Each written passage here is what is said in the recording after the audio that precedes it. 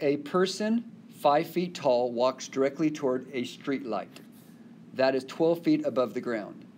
If the person is walking at a constant rate and the person's shadow is shortening at the rate of 5 feet per second, at what rate in feet per second is the person walking? Woo! So here we go. Here comes the problem. Again, there's no equation here. You have to make it. All right, so we have a person, a shadow. I have a street light, okay? So I have a street light. Are you okay? This street light is 12 feet tall. Are you okay? A person walking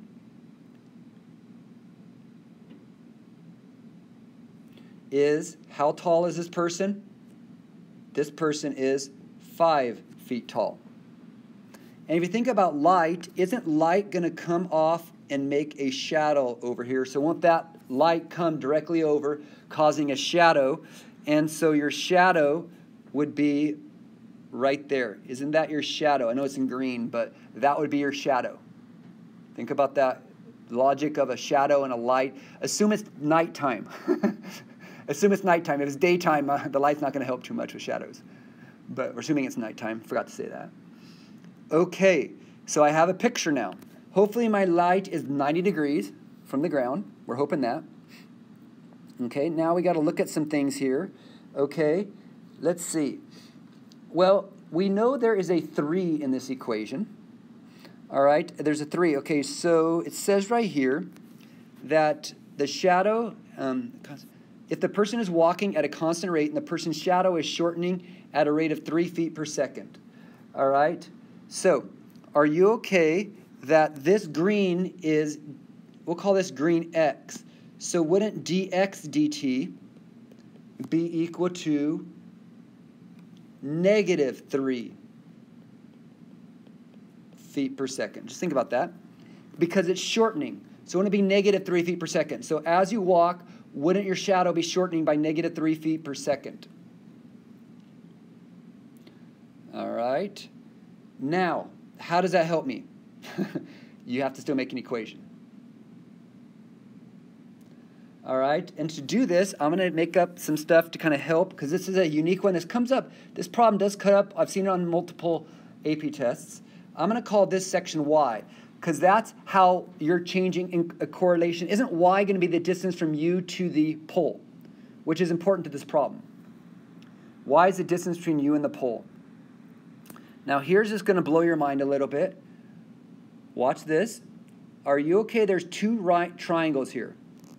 There's one right triangle that's 12 by x plus y, and there's a smaller one inside that is 5 by x. Are you okay? If I put, these are called similar right triangles. Can you see this is the small triangle, and this is the big triangle, called similar right triangles. These two are similar. When they're similar, you can make a proportion. Do you remember something where you can do a 12 to 5 equals x plus y to x? You could have also done 12 to x plus 5 is 5 to x. It doesn't matter the proportion. You just got to go this to this equals this to this, or this to this equals this to this. One way, you have to kind of follow the same pattern. And I now have an equation of this relationship. I now have an equation for this relationship. Now, I could solve the equation and then take its derivative, or I could take the derivative as is. I think it'd be easier to solve this right now and then take its derivative than to solve it as where it is right now. Sorry, I'd rather, before taking the derivative, I'd rather solve it for like y or x. So let's change this up a little bit before we start taking derivatives. So if I cross multiply here, won't we get 12x is equal to 5x plus 5y? Could I minus the 5x over? And now I have 7x is equal to 5y. Now I can choose to solve it for x or y. And in this problem, aren't we trying to find dy dx? We are actually trying to find dy dx, if you haven't known that. We're trying to find dy dx.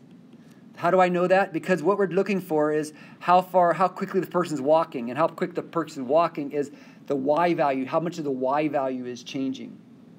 So that's actually what we're looking for. So to solve for y, because I'm going to put dy dx in a second, I'm going to divide by 5. So I have y equals 7/5 x. That is my relationship going on. And then I want to take a derivative of this. I want to take a derivative in respect to time. So this is my equation. I want to take the derivative of this in respect to time. So what would that be? That would be dy dt is equal to, ooh, that was an ugly 7, 7/5 dx dt. Oops, sorry. Yeah, dx dt. All right, because 7/5 is just a constant. The derivative of this is 7/5, and you take the derivative of x inside, which is dx dt. So that is my derivative. So could I now plug in dx dt and find dy dt? Do I even need a value? No. I don't even care about a value, how far away I am from the fence, because from here, could I simply find it? Yeah, watch. If I simply dy dt is what we're looking for, 7/5 times -3, because isn't dx dt right here? The shadow's changing by that much. So if I simplify this, won't that give me dy dt is equal to -21/5? And that would be feet per second. And that is what we're trying to find, the rate of change of dy dx. The rate of change, right here, we're trying to find it, let's see, is the person walking. So a person is walking at a constant rate, shortening. At what rate in feet per second is the person walking? So the person is walking towards. Isn't it a negative? Isn't my y values here getting shorter? If I'm walking towards the lamp, are my y values getting shorter? That's why it's a negative. Because I'm walking towards the lamp, decreasing my y values here. And my shadow would actually get shorter too. So altogether, this is the rate at which you're walking towards the lamp. These questions are tough because you have to be able to think and make a geometric shape up. Then you have, from your geometric shape, you have to take derivatives, and then you have to plug numbers in. Good luck with them.